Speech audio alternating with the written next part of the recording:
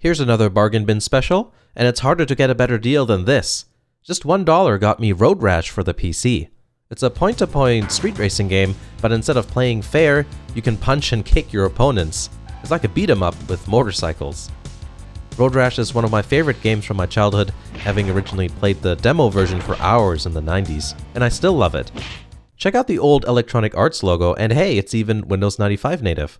You can tell this came out in the 90s. The manual looks like it was typed up in Microsoft Word.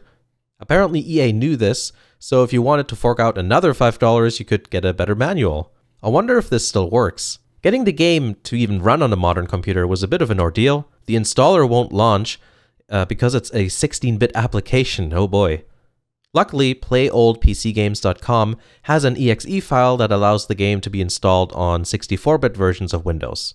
But I ran into another roadblock when the game looked like this. In order to get rid of the graphical errors, you need to make a bat file in the same folder as the game's exe file with this text in it. That fixed the problem. Gameplay is really easy to learn. The arrow keys on the keyboard are for left, right, accelerating, and braking. WASD was not a thing back then. In terms of attacking, you can kick, punch, and steal your opponent's weapon. I like kicking my opponents because it makes them literally fly off the screen and hopefully into a wall or an oncoming car. The driving physics aren't bad at all, but it's just weird and unpredictable enough to get you into hilarious situations. For me, that's the biggest appeal of the game. It's not really about winning or losing, but more about the strange and unexpected and ultimately funny things that happen when you play it. It's like those YouTube videos which are made crappy on purpose for comedic effect. It just wouldn't be the same if it were too refined.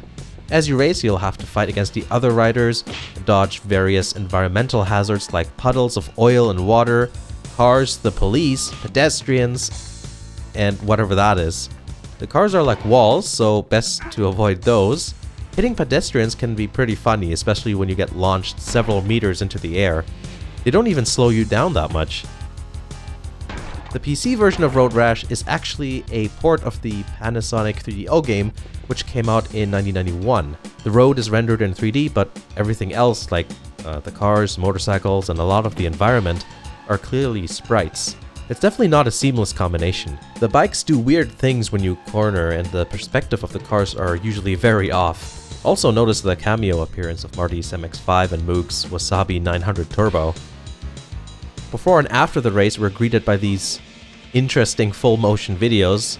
Now you can really tell it's a 3DO game.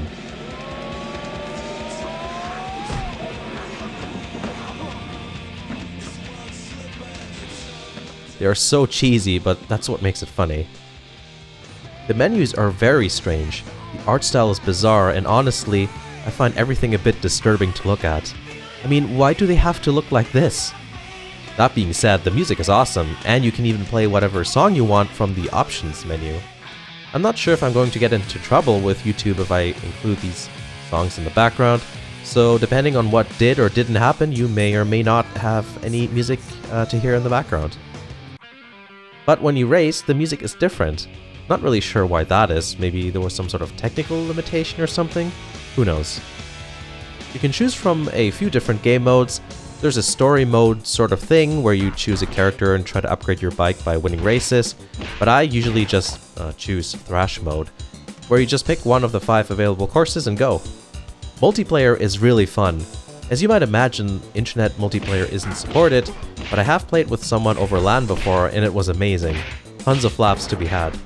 In the end, at $1, I can't really see much to complain about. It would be a good deal even if it were $10. I picked this up at a pawn shop a few years ago, and it's definitely one of my favorite bargain bin finds. I hope you enjoyed the video. As always, you can check out Patreon if you want to support me, check out my Twitter to see what I'm up to, and follow me on Twitch. I stream something every couple of days usually. All the links are in the description. Thanks for watching, and I'll see you again in the next video.